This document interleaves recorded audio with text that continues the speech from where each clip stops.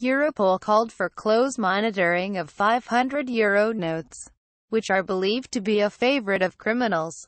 Europe's police agency unveiled Tuesday a bleak report showing organized crime gangs and terror groups may be laundering billions of euros a year unchecked.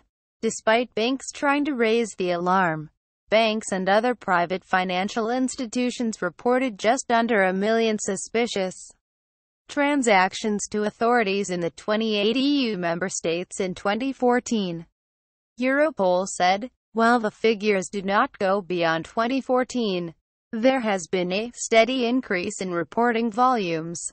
The report said, warning, the scale of financial crime is enormous, yet largely unquantifiable. The agency revealed transactions highlighted by just 10 national financial crime units had involved a staggering €178.8 billion, $212.9 billion, in 2014, based on an EU GDP of around €14 trillion. These equate to between 0.7 to 1.28% of annual EU GDP. The report noted, most of the money was believed to have come from organized crime groups, with terror organizations accounting for less than 1% of all the suspicious transactions.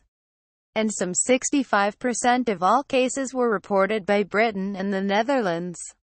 Yet, less than 10% were subjected to any further investigation, and in only 1% were the funds finally confiscated by European authorities. These stark findings make it impossible not to question why the success rate of the system is so poor and what can be done about it, said Europol Executive Director Rob Wainwright.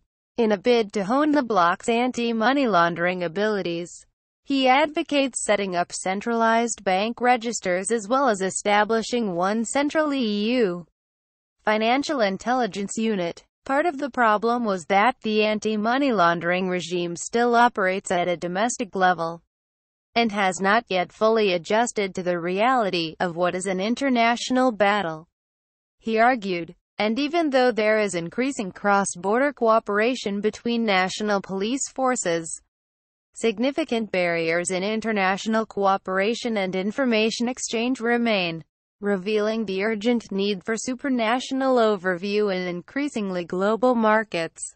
Wainwright said, the increasing popularity of online services and internet payment schemes means the reaction of authorities is simply too slow to stem the flow of funds which move globally almost instantly.